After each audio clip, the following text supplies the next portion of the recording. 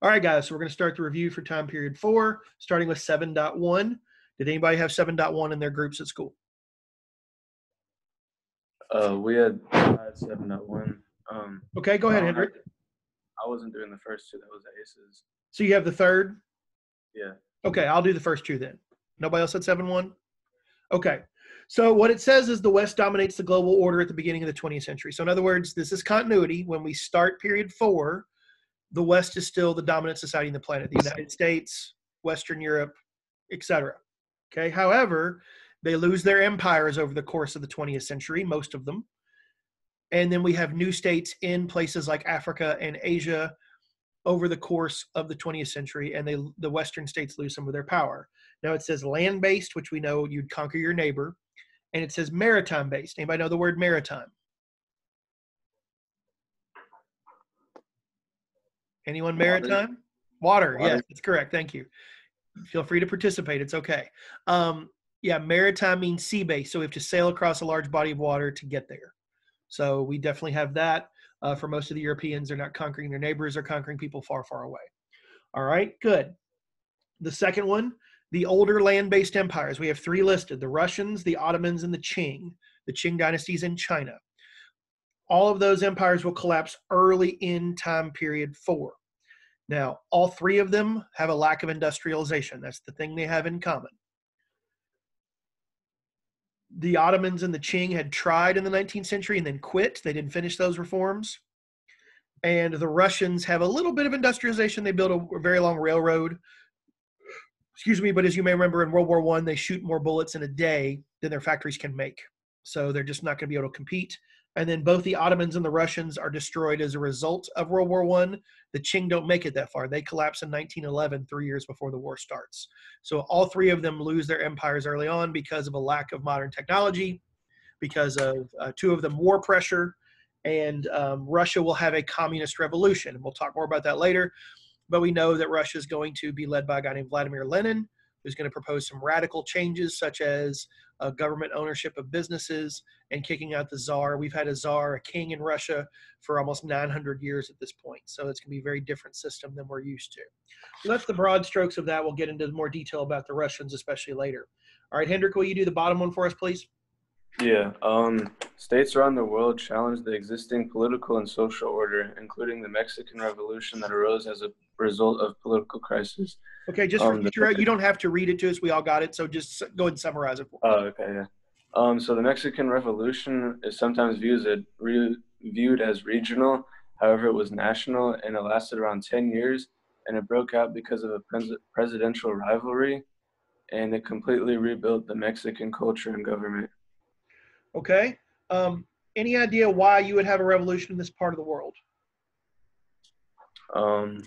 Because they want to fix how everything is. Yeah, broadly, that's true. The Latin American states, as you may remember, become independent early in time period 3. They've been independent for about 100 years. We do not establish democracies in most of these states. We do not industrialize in most of these states. So they're still producing primarily cash crops for foreigners to use. And in Mexico in 1910, their dictator has been in power for 36 years by the time we get to 1910. So it's not much better than it was under the Spanish. So we're looking for more economic opportunity. We're looking for political freedom and independence. Those are all factors that contribute to a revolution in a place like Mexico. Okay, anything else to add there? Do you have the next page too, Hendrik, or just that one? No, that was Jacob's. Okay, that's fine, no worries. He's busy in Mexico, so we understand. All right, so 7.2, the causes of World War I. Anybody have that one? Okay, there is an acronym we used in school. Anybody? This is dangerous. Anybody remember the acronym, what it might be? MAD? Nope. No. 4 letters. Militarism, alliances, MA. What? Maps? Nope. Imperialism, MAI, and nationalism. That spells? Maine. Maine. Again, I'm going to be more forgiving. In class, I'd give you a disappointed look. Hey, we're trying to survive a pandemic. It's all good, kids. No worries. This is a kinder, gentler, smiling more than once an hour, Mr. Rich. So you're okay. I'll still judge you. That's one less paragraph in any of your recommendation letters 2 years from now, but I will still, it's fine. All right, anyway, don't worry. The dad jokes are coming. You're lots of them on the way. So Maine, militarism. We have been building up arsenals of weapons for a good half century. We have not had a major war in a long time. So at some point, if we're going to justify spending this much money on weapons, we got to use them. Also, because we haven't had a major war in a long time, the logic is that we are aggressive. We want war. Heck, if we have a war, we're going to win it. So there's no doubt about that. So let's bring it on. If you know anybody that's fought in war, they tend not to have that attitude because they know how bad war can be. So we are militaristic. As you see there, alliances. We have set up all these people that we're going to fight with. They're secretive mostly. Our rivals don't know who our friends are necessarily, which makes it dangerous because if I know that if I'm going to pick a fight with Tyler and he's got 4 friends with him, I might be more hesitant to do so. If it's just Tyler by himself, I know I can take him because Tyler's weak. So that's not a problem. But if I'm going to fight 5 people, I might be like, gosh, I don't know. And like Peyton's one of them. I don't want any part of Peyton because Peyton's nasty. He'll fight hard. I know that. So any man that wears like a gamer console to a class review session is hardcore. So therefore, we know that I would be less hesitant just to fight Tyler with his friends than Tyler by himself. We don't know that in World War I. We don't know who the enemies are necessarily. So we talk big and I'm going to go in and fight. Turns out we have more enemies than we thought. Imperialism, of course, having colonies, fighting over who gets what colony is going to cause conflict and tension.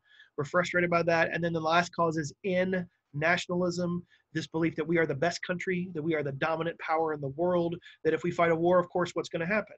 We're going to win it. So main causes, they're all broad. There's not a lot of specific detail here. They would never ask you an essay on the causes of World War I think, because it's just too broad to write a good essay about. All right, good. All right, 7.3, next page. Conducting World War I. Anybody have 7.3? That one. Okay, go ahead, dude. So total war is a war that like includes all the people in a country, so like even the citizens. So like if they bomb a place, they bomb like citizens too, and not just like government officials. And political propaganda is like the government stretching the truth about people to create a common enemy so that everybody like hates a specific group of people. Okay, I'm showing you from class the poster I showed you where the little girl sitting on her dad's lap and says, "Daddy, what did you do in the Great War?" And of course, Daddy was a coward who didn't fight, so he looks like he's going to poop himself. And so that is an example of that propaganda where we're trying to basically coerce people into fighting. Go ahead. And then the next one, new military technologies like nuclear artillery and like explosives. Not in World War I. No nuclear yet. Oh. That's World War II. New weapons, yes. Nuclear, not World War I. Can you think of a new weapon in World War I? Anybody want to help them out? No. Okay, anybody? The machine gun. There you go, Peyton. Gamer 14, good job. So that is the machine gun. That's good. Excellent. All right, what does it mean to mobilize a population, Hendrik? To make them mobile. Nope. Nope. Anybody? Ideas? Thoughts?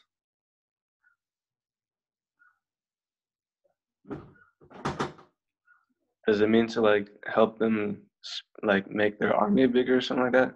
Yeah, to get ready. So like right now we're mobilizing resources to try to provide more resources to help people who potentially could get sick from the coronavirus. So more hospital beds, more ventilators for people that need breathing help, that kind of thing. So those are all examples of potential mobilization of resources, getting more people to be prepared. So that's not just sending guys to fight. That's we got to clothe these dudes. We got to feed them. We got to get them weapons. That's all got to be done. If we're going to have millions of men fighting, we got to have those, because if we just send them and say, go fight, we know what happens when the Russians do that. They get their butt kicked. So we're trying to prepare people. So that's what mobilization is. All right. And you already did the second one about technology. And because the technology is better, what does that mean in terms of deaths and injuries to soldiers in the war, Hendrik?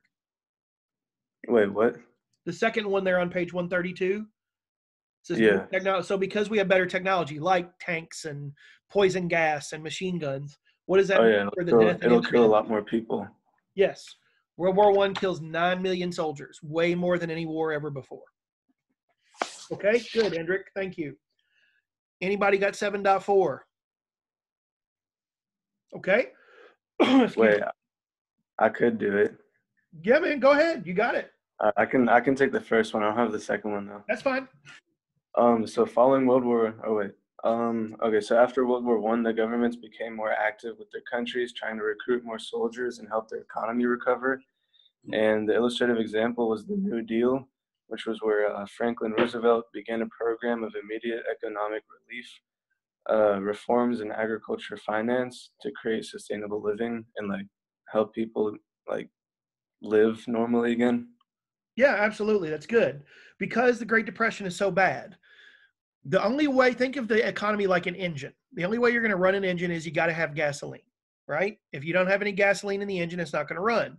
Problem is, and so the metaphor is the economy is our engine and we need money to be spent as the gasoline. Well, when the economy's bad, what are rich people going to do? They're going to pull their shell inside the turtle and they're just going to ride it out. They got plenty, they can wait. No big deal. If you have a second freezer in your house, you can go to Kroger and buy a month's worth of food and you just sit on it for a while. Not that anyone's done that recently, but there you go. If you're a poor person, do you have the money to buy in bulk? No. You don't go to Costco because you can't afford to buy more than what you need right now because you don't have a lot of extra. So poor people can't help the economy when it's in trouble.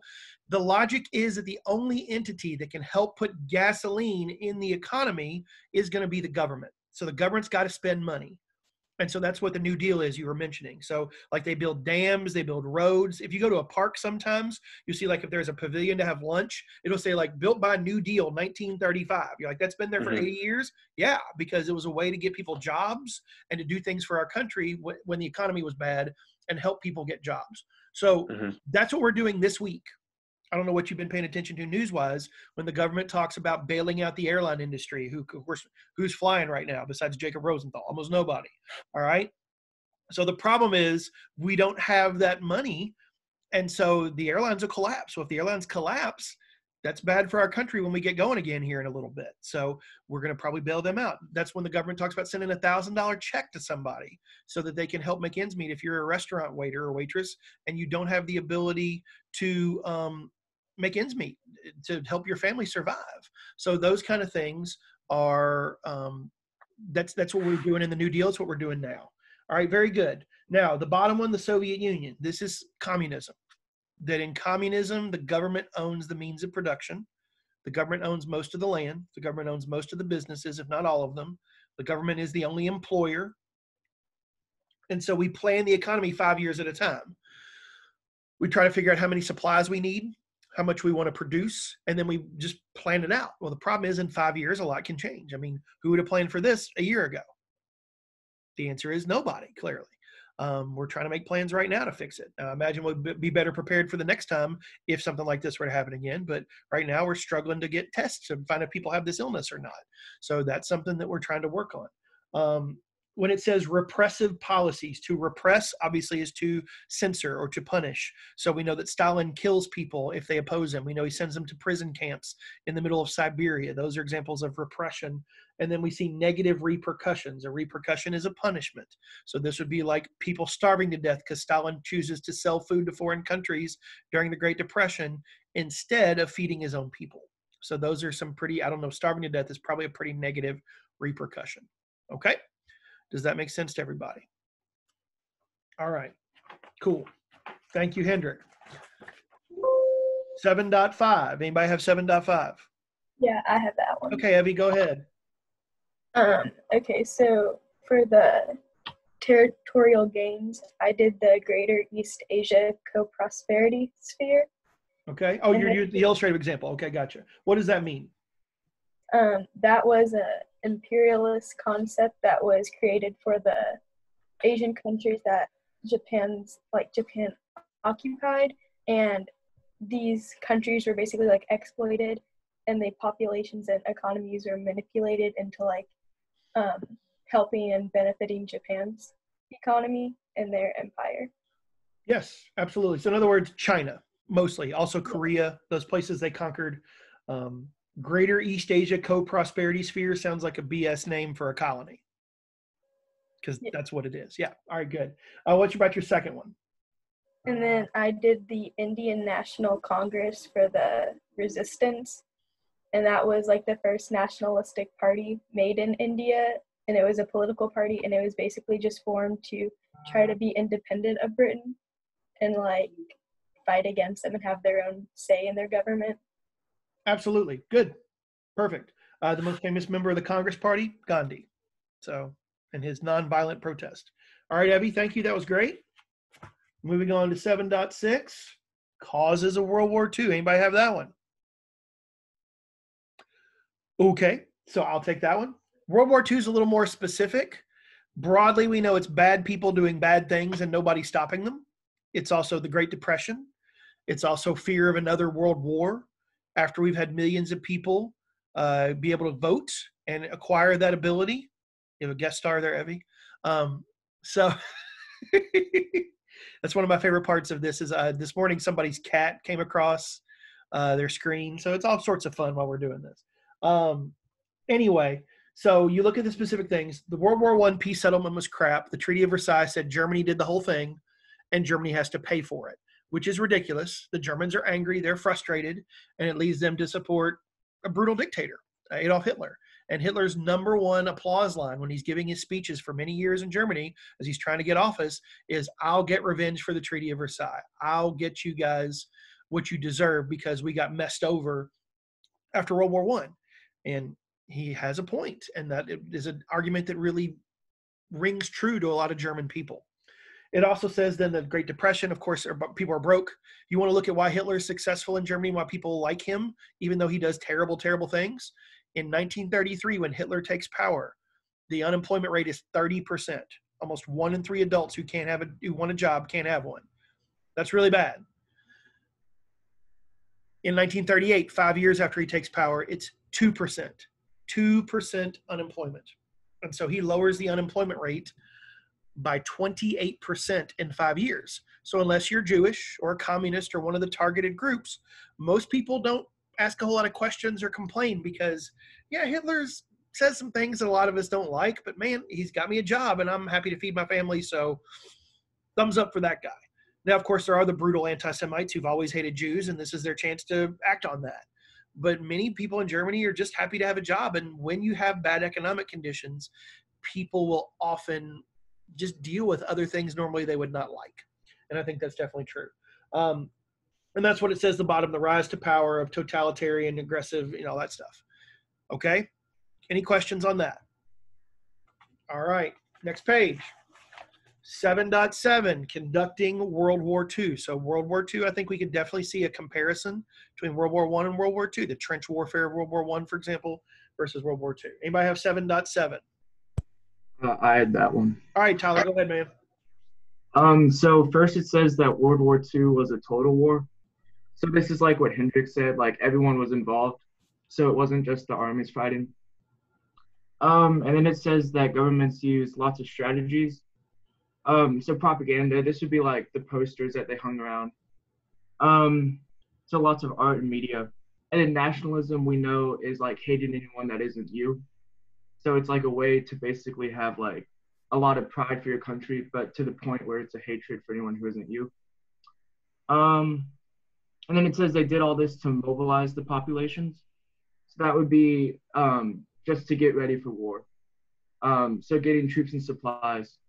And then governments use ideologies. So fascism is basically like, it's a far right ideology.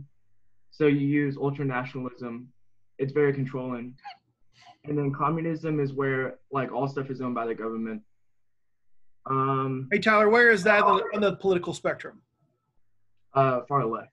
Yeah, so fascism and communism, both extreme ideas, but on the far end away from each other. Yeah. And yeah, so they just did this to mobilize their people for war.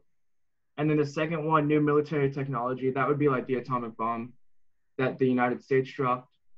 And then that just led to a lot more casualties because no one was ready for that. So they didn't have any way to prepare for that. What's firebombing? Is it like, I don't know. Anybody know? Any military nerds in here? Play Call of Duty, Peyton?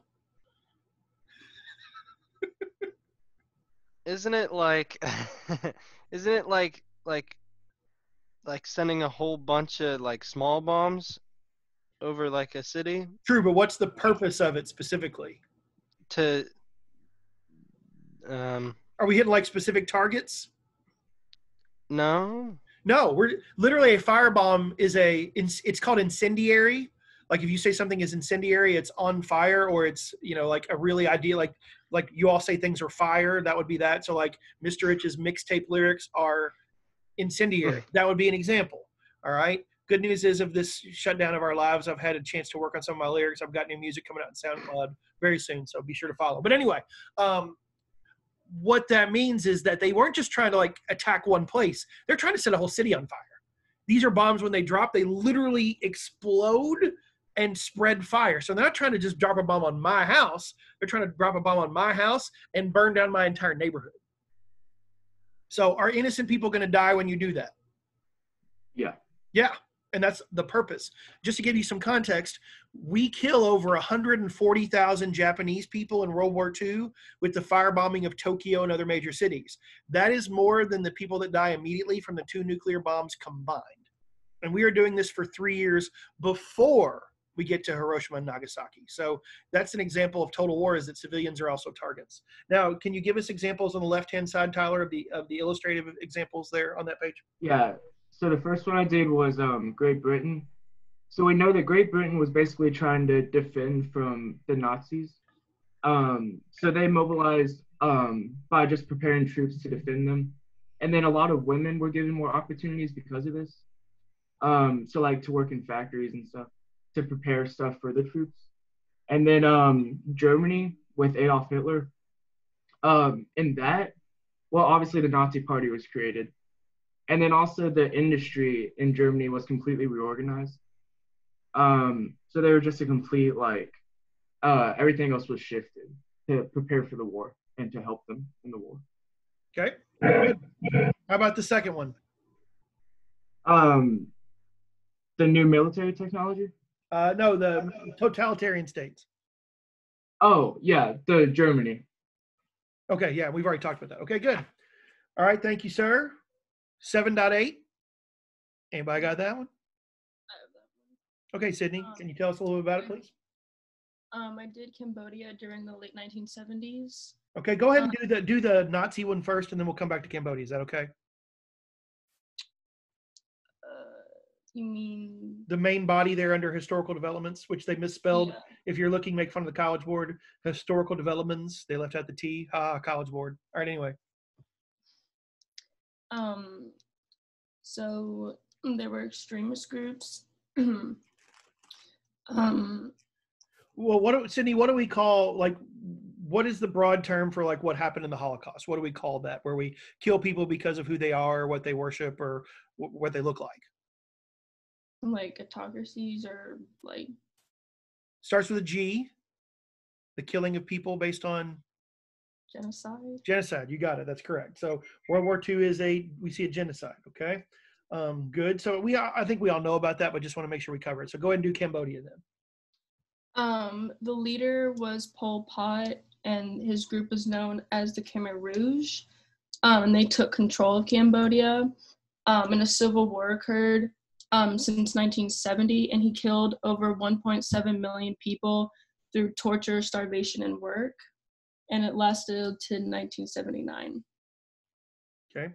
And he will copy, I don't know if you all watch my China lecture, I'm sure you've watched it multiple times, but he will copy what the Chinese do in what's called the Cultural Revolution, where we decide to blame our problems on the intelligent folks, which seems like you have no ideas left when you're like, you know what sucks about our society?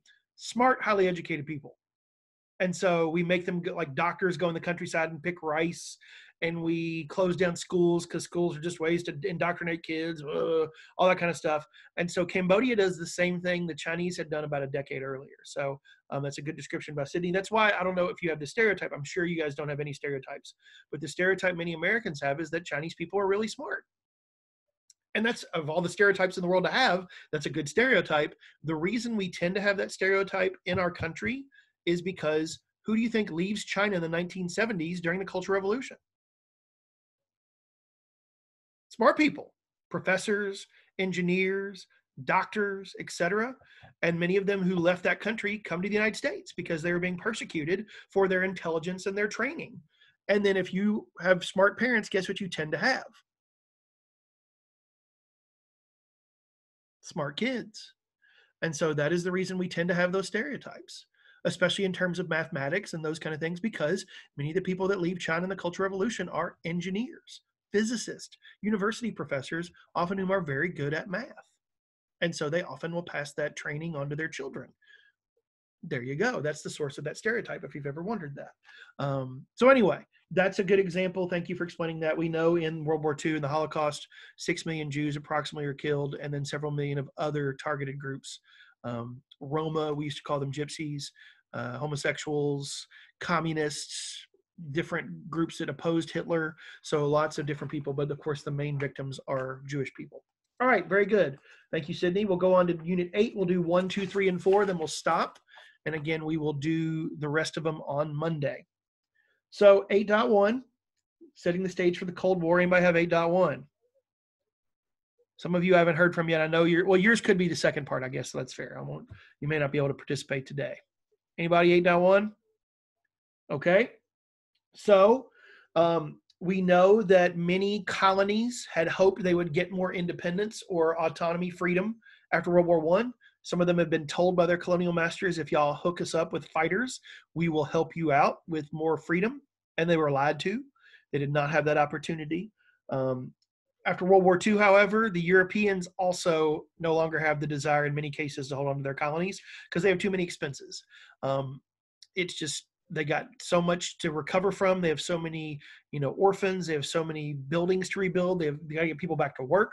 And so we got to focus on those things. Focusing on a colony 5,000 miles from home is no longer a priority. So the colonies are ready to be free and want to be free in almost every case. And the Europeans, for the most part, with some exceptions, generally also are just ready to move on with some exceptions. But for the most part, that is the structure. We then see the second part. The technological and economic gains of World War II produced new superpowers. Our two superpowers, of course, are the United States and the Soviet Union. They will become to dominate the planet for the next 45 years, give or so. Okay? And that's the Cold War, as you well know. So 8.2, speaking of that, the Cold War, does anybody have 8.2? I do. Yay! Lindsay, tell us about 8.2. Well, for my illustrated example, Sukumo in Indonesia. And Sukumo. Well, here's the thing. Lindsay, that's the bottom one. Can you do the first paragraph first? Oh, yeah. And then we'll get to Donna Line in a minute. So economic policies changed because of World War II, which caused the Cold War. And then the systems of the Soviet Union and America caused conflict because of different government beliefs. Okay, so what is the basic belief of the United States and her allies? What are we trying to support or have in the world? Communism?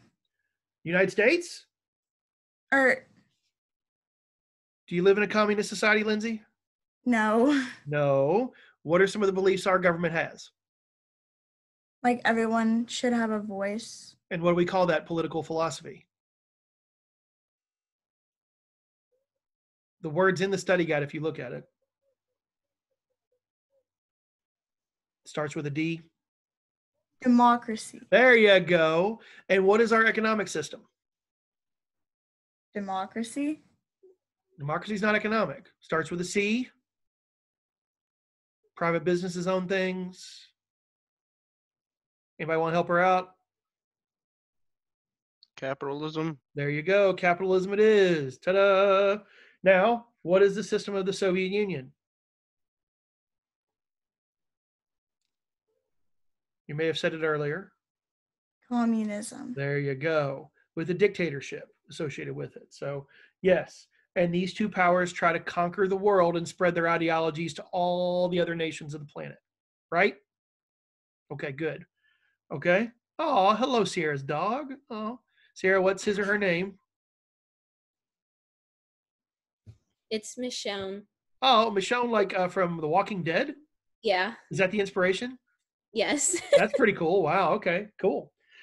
And today's guest with pets. All right. Next on. Tell us about the non-aligned movement, Lindsay. Sukarno was a politician who was the first president in Indonesia, and he was a leader for independence from the Dutch Empire. Okay. And so because they're non-aligned and they've been ruled by foreigners, the Dutch have been in Indonesia for 300 years. Do they want to have other foreign governments still telling them what to do after they're independent? No. No. So non-aligned means not associated, not affiliated with either the Soviets or the Americans all the way. Now, they may have some loyalty, they may take some money, whatever, but they're not going to be like Team Soviet or Team America, because that would be very similar to the situation they just got out of, getting free from the Dutch colonial rule. All right, anything else? Okay, thank you, Lindsay. Appreciate it. All right, 8.3. Ta-da! You got that one, Ellie? Yeah. Excuse me, Ella. All right, go ahead. So the Cold War caused a bunch of new military alliances to form, and NATO is one of them, and it's the North Atlantic Treaty Organization, which is a military alliance between North American and European countries that was made to form a defense against the communist Soviet Union. And then another alliance was the Warsaw Pact, which was a defense treaty between the Soviet Union and other socialist republics, which is like the same thing as NATO, but against the democracy. And then these led to nuclear proliferation, which is the spread of the use of nuclear weapons and those kinds of ideas, and also proxy wars, which is when like powerful big countries would use like smaller countries to fight their wars for them, basically. And an example of that is the Korean War, which was the first battle of the Cold War, and it was basically between the US and Soviet Union. And Western countries supported South Korea, and China and the Soviet Union supported North Korea, and the war lasted 3 years, but it didn't really change a lot in the border. Great. Good job. So a couple things to add briefly, or let me ask you this question. Ellie, did we know who was in NATO and who was in the Warsaw Pact? Were those publicly announced alliances? No. We did, actually. We did. So like NATO has an office building. You can go to it. Does knowing who the members of the alliance are, do you think make us more or less likely to test the alliance, like want to fight people? Probably less likely. Yeah, why? Because some of these people in these alliances were the most powerful people or military powers in the world. And so if you know who you're picking a fight against and you know that they're really powerful, you probably want to like avoid that. Perfect. It's like if you were going to play a trivia contest with your friends and you heard one of your friends had me on their team, you would immediately want to quit because you knew you would get whooped. So you understand, right? Because you don't want to play trivia against Mr. Rich. It's going to be bad. So therefore, that's a great example. Now, we have these, it mentions Latin America, which would be the example of Nicaragua, Africa, Angola, and Asia, Korea. We talked about some of these examples in class. So this happens all over the world. It's not just in one place. It's both the Soviets and the Americans trying to get up in everybody's business pretty much all around the world, trying to spread their ideas. All right. Very good, Ellie. Thank you very much. Okay. And then the last one, 8.4. Did anybody have that one? Cool. Okay. I'll do it. So we know that we're going to see communism in China. Again, I have a lecture up on YouTube. I'm sure all of you have watched many times. I've already said about that process. The Japanese conquer big chunks of China in the 1930s. And therefore, after World War II, when the Japanese are defeated, the people that had led China during this time are blamed. People are upset, like, you let us get conquered by a foreign power. There's a lot of people that are angry about that, which you can certainly understand. And so there's a civil war in China almost immediately after World War II. And the winner of this civil war is going to be the Communist Party, led by Mao Zedong, who I talked about in the video. And Mao is going to make China a communist society. And because we don't know yet a lot of the details about the Soviet Union that are bad, because Stalin lies and doesn't let people know the truth, Mao decides to copy Stalin's Soviet Union. So he's going to enact a lot of the same policies in China that we saw in the Soviet Union in the 1930s and 40s. Okay, so for example, we're going to have 5-year plans where we have our economics organized, structured, and then dictated to by the government. We're going to take people's private land and turn it into government property, all those things. So if you look at the second bullet or second historical development there, in communist China, the government controlled that one. We have what's called the Great Leap Forward. Mao knows that China has to industrialize. He's going to promote a system of industrialization very similar to what the Russians did. The difference is Mao decides to try a little different. He tells people they should make some steel in their backyards. You should build a little furnace behind your house if you have a yard, and you should try to make steel. Now, steel requires massive amounts of heat. Like we're talking the heat that can melt your flesh off if it were to touch your hand when it's warm. And we're going to have average peasants with no training or safety equipment doing this at their houses. It's just a terrible idea. And then we're going to take all our steel and bring it to a local government center, and we're going to all pull it together to form like all of our steel. It's just nuts. I mean, I don't know how else to say it. It's crazy. It truly is nuts. But that's what the plan that we're looking for.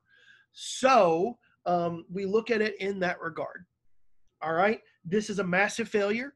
We produce less food like the Soviets produced less food. People are not motivated to work hard. People are not interested in trying more harder because there's no benefit to them from doing so. So we see production go down. We assume, I've read scholars who say that perhaps up to 60 million Chinese people are going to starve to death during this time. It's just really, really bad and hurts a lot of people in the state of China. Okay. That's when it says repressive policies, negative repercussions against starving to death, government control of your lives, secret police, all those kind of dictatorship stuff. And then the last point for today is going to be at the bottom there, the movements to redistribute land and resources, again, communism or socialism. And so we see this all around the world, the Soviets trying to push their ideology, their agenda of a global communist society. The example I'm going to pick is communism in Vietnam. Now, Vietnam is going to be independent for just a barely brief time after World War II. It was a French colony. The Japanese had conquered it. When Japan loses World War II, Vietnam is set free. The French try to go back and take it over again. They end up losing because they're not as strong as they used to be. The reason, the guy they lose to, who's in charge, a gentleman named Ho Chi Minh, Mr. Ho, is a communist, and he wants to spread communism in Vietnam. Much like Korea that we just heard about a minute ago from Ellie, we divide Vietnam in half. The North is communist. The South is not democratic, but it's not communist. So the North is supported by the Soviets and their friends. The South is supported by the United States. Now, the Soviets will give money and resources. We end up sending troops there. And we have the Vietnam War in the 1960s and 70s. Up to 600,000 Americans are in Vietnam. Many of, several thousand of them will die. We end up leaving Vietnam in disgrace with not winning the war, which some of us would call losing the war. And it has a really negative impact on the United States, the culture of our people. So it's a pretty bad situation. And the Vietnamese will be communists for several decades. Today, they're kind of coming out of that. They have a stock market. Communist societies don't have stock markets. So anyway, that's kind of the update on that situation as an example of the global spread of communism. So at this point, unless you have any questions, I'm done.